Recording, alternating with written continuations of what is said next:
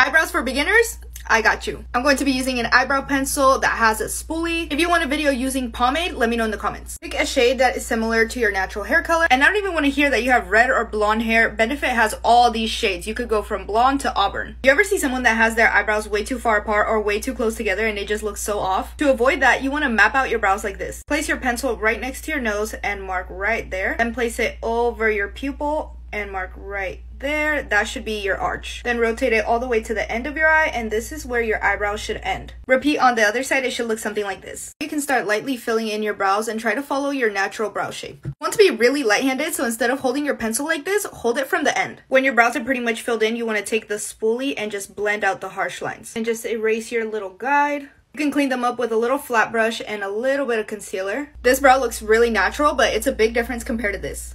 Wait, watch this. This powder claims to be super transfer proof. My skin is super oily right now. I haven't set it yet, so I'm going to set it with the powder and then spray my face with water. It's by a brand called Perfect Diary. It's called the Weightless Soft Velvet Blurring Loose Powder. So let's try it out. It comes with this little sponge and then like a sifter. Here goes nothing. This looks amazing. I know people always exaggerate when it comes to powders, but this legit looks like a filter. I don't have any filter on. Okay, now I'm gonna spray my face with water. Oh, as you can see, my face is really wet. Let's see if it transfers into my paper towel. Okay, there's like a little bit right there, but not really. Let's try this side too. You see that? There's like a tiny amount of makeup, but not really. Even the brows are kind of coming off, but not my foundation. Okay, I don't know what they put in this powder, but this is like magic. Camera action. I see you looking at my... It literally looks like she's adding a filter on her face, but it's really simple. It's just an oil absorber. When you're oily, it can emphasize texture, so when you remove the oil, it makes you look smoother. I have this one by Revlon. It's like a little volcanic rock, and I'll show you how it works. Do you see the difference? Look at my chin area. Look at my cheek right here. All it's doing is absorbing the oils. It's really simple. You can take it out whenever it's dirty and wash it and replace it. Really simple.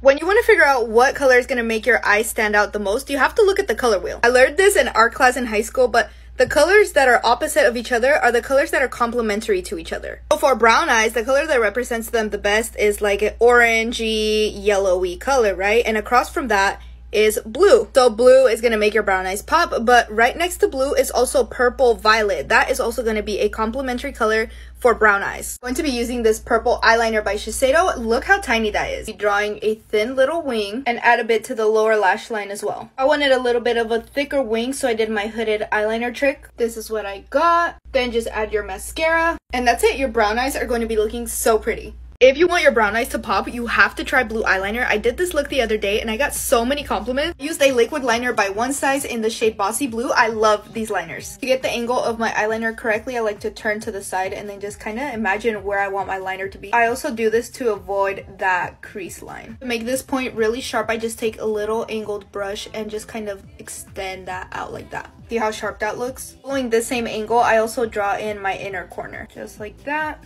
I line my lid very thin. That's just how I like my liner. You can see how my brown eyes are popping already, but I want to take it one step further and add blue mascara. Okay, I have to accept the fact that my lashes are so short, but look how pretty that looks. I'm obsessed. Look at it.